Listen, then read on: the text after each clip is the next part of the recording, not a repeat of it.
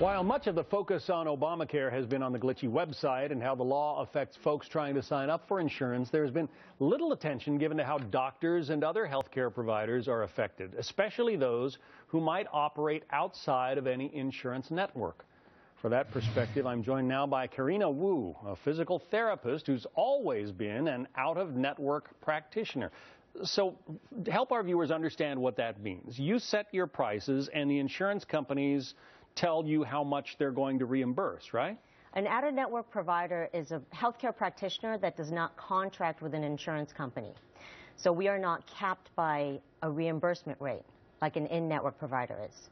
Because if you were to do that, if you were to be an in-network provider for lots of insurance companies, how does that affect your business? It means we rely more on volume because your name is listed in, say, the Cigna website, so that the people who have Cigna as their insurance are going to find you.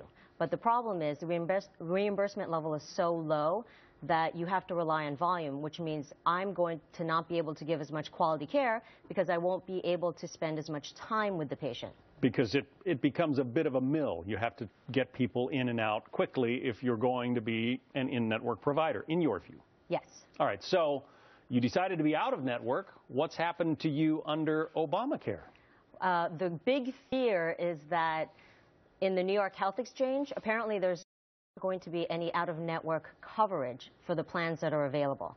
So if someone is wanting to come to see me, they're going to have to pay completely out of pocket for the services. They don't get any insurance help whatsoever for your services? No. That's not fair. It's not fair at all. And has anybody from New York State or from the federal government approached you with this, about this? Not yet. So what do you do? I mean, you have employees, right? You're not working totally on your own. I have employees. We're trying to give the best quality care that we can and working with the insurance companies with what they will provide when they have out-of-network benefits.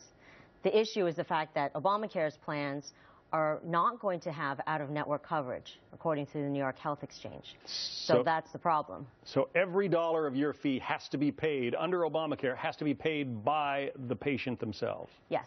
So if they were to buy the insurance plan, they would have to then pay an additional amount for the services.